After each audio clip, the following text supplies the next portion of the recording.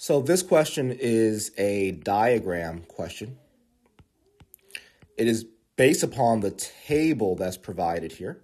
And that table has a heading that says number of contestants by score and day. So I'm going to check this table out. Like, how is the information organized here? So it looks like we have days in these first three rows here. And then it looks like our scores are here: 5 out of 5, 4 out of 5, 3, 2, 1, and 0 out of 5. And I would imagine that that means these numbers in the grid here, across all these rows, represent the number of contestants. Okay, so now I have a good sense of how to read the table. I'll just erase this so we can see it clearly. But I have a pretty good sense of how to read the table. Now I'm going to go down to the information provided here. So it says the same 20 contestants on each of 3 days answered 5 questions in order to win a prize. Each contestant received 1 point for each correct answer. The number of contestants receiving a given score on each day is shown in the table above. All right, I think we got that. So question 38 says no contestant received the same score on 2 different days. If a contestant is selected at random, what is the probability that the selected contestant received a score of 5 on day 2 or day 3, given that the contestant received a score of 5 on one of the 3 days? So this question is a probability question. We're specifically being asked for the probability of something happening on day 2 or day 3.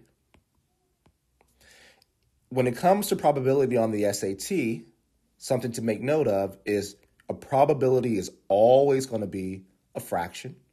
The numerator to that fraction will always be what you want. So just write that down, what you want. And the denominator of that fraction will always be what you have, right? What you have, or the total that you're choosing from is a better way to put it sometimes.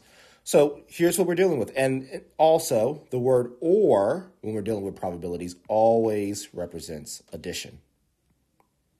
Versus if that had been and, right, day 2 and day 3, we'd have to multiply the probabilities or multiply the fractions.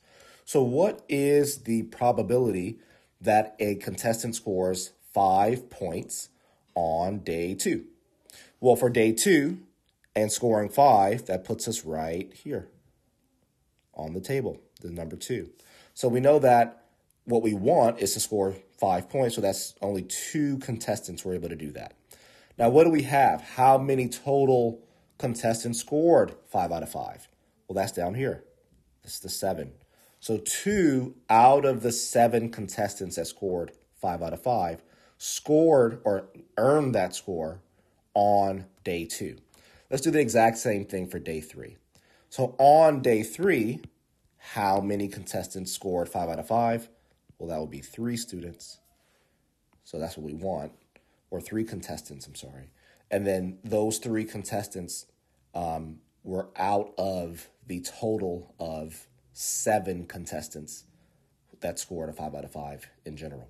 So that's it. That's the translation of this question. Here's our probability, right? So keep this in mind here. Also keep in mind that or means addition.